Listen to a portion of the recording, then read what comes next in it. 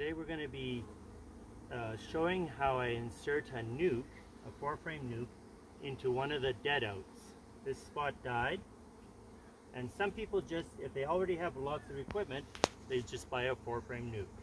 So this is a 4-frame nuke that we prepared the other day.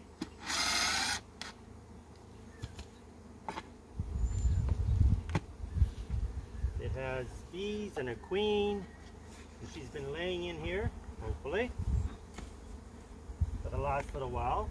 This particular one's a little on the weak side, as most of my 4-frame nukes are a little bit stronger than that.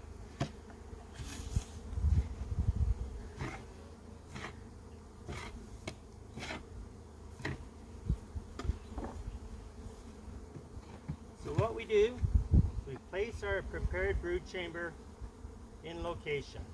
We take out 4 center frames. I'm left with 6 because I like to run 10.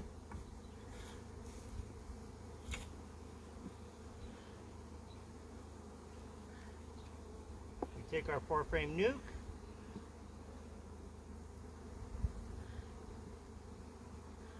And we effectively just place it in the center. I'm going to clean up some of this little burr comb because that ends up just rubbing the bees the wrong way. So it's quite straightforward when you have, here's the queen. Nice big queen. She hasn't laid a whole lot. The weather's not been great. But even these frames, they're all full of eggs and larvae. So she's ready to go. She's building up the nest, the population.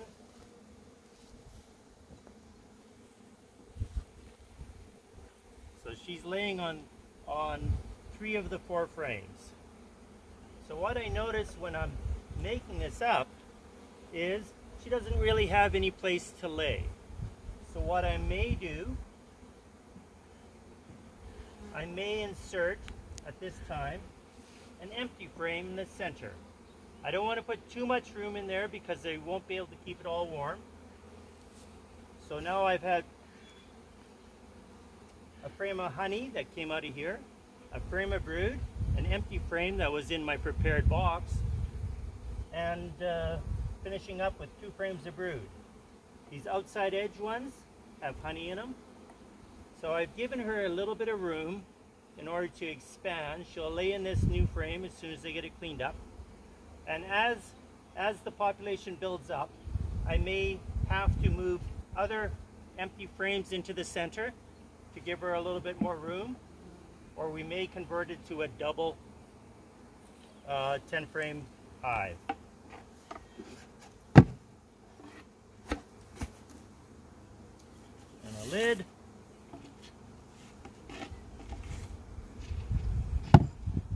Simple as that, we have it converted to a single, and that's